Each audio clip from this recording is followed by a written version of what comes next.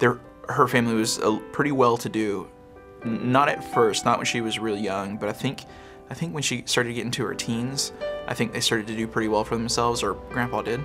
I believe steel, like he owned a steel plant. Shreveport, Louisiana. She was very much a daddy's girl.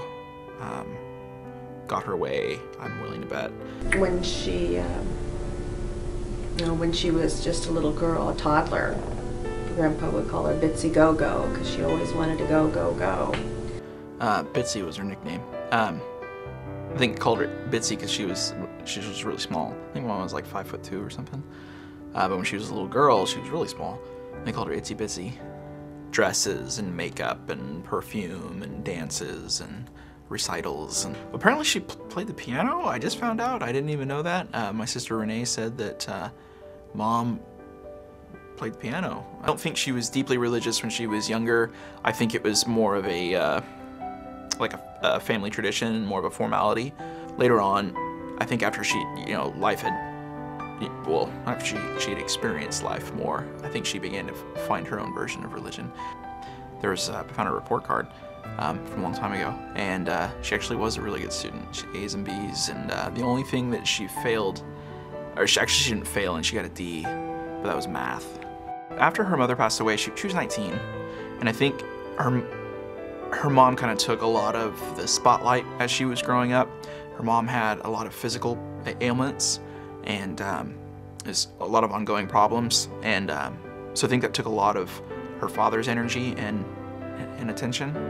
And so I'm pretty sure that Mom and my Uncle Bob were probably left to their own devices. Talked about her first romances a lot. The problem was every time she did, the name changed. So I think she had a lot of boyfriends. And I think depending on what mood she's in, she remembers one she would remember one in a more fond light than another. And we talk about them, but they were always, the football captain or something like that. That's the kind of girl that she was. She would date the football captain. She was the popular girl at school. When I started going through her photo albums and saw pictures of when she was younger, my mom was like strikingly beautiful. I had no idea.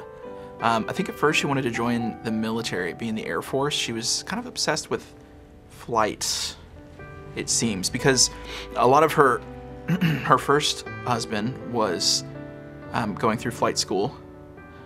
I don't think he ended up getting in. Her second husband was a test pilot for the Army. Several of her boyfriends were pilots. So I remember and I'm pretty sure she was part of the, I want to say the Air National Guard, I'm pretty sure. I don't think she went to college. I think she had a series of romances, and eventually she got married. She met Bob Bites and married him. Ended up having my oldest sister, Lori. She got out of that little podunk town in Louisiana that she was eager to get out of. When she met my dad, she got to go to California, which in those days it was kind of like the promised land. Everyone was going to California, and there were opportunities abound. And not only that, she was marrying someone in the Air Force, and she thought he was going to be an Air Force pilot, but it turned out he just made the radio squad or something. He was a radio tower guy. So I think she thought she was going to see the world, with an Air Force pilot.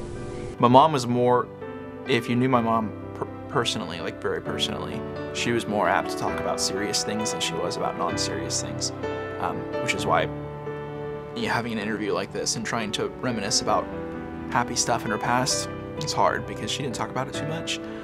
But one of the big things that she would talk about is what happened with her mom that really, really shaped who she was. Her mother had some fused discs in her spine, and back then there was very limited things that they could do to repair that, and so they would basically medicate her, and medication of that sort was pretty experimental back then, and so they were mixing different medications that today would be viewed as not retarded.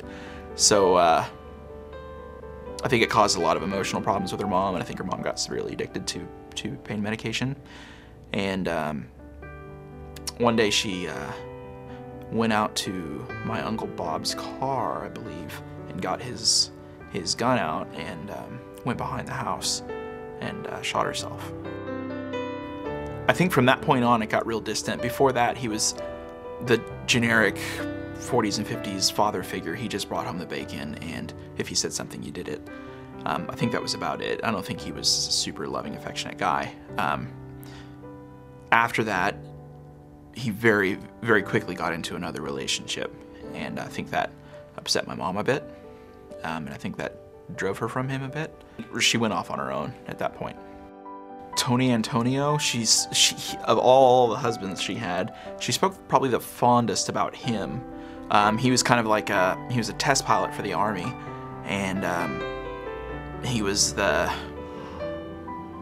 crazy party animal, live life on the edge kind of guy. And she did end up marrying an Air Force pilot, not only just an Air Force pilot, test pilot who got to work for everyone, the aviation companies, the Army, Navy, whoever needed him.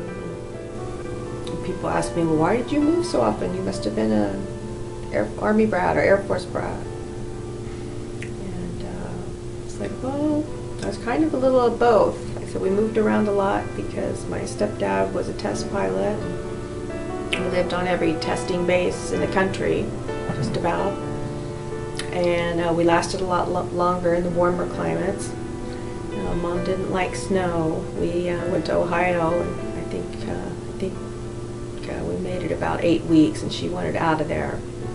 And so she did end up marrying the test pilot and moved with him, but then once they were divorced, she still kept moving.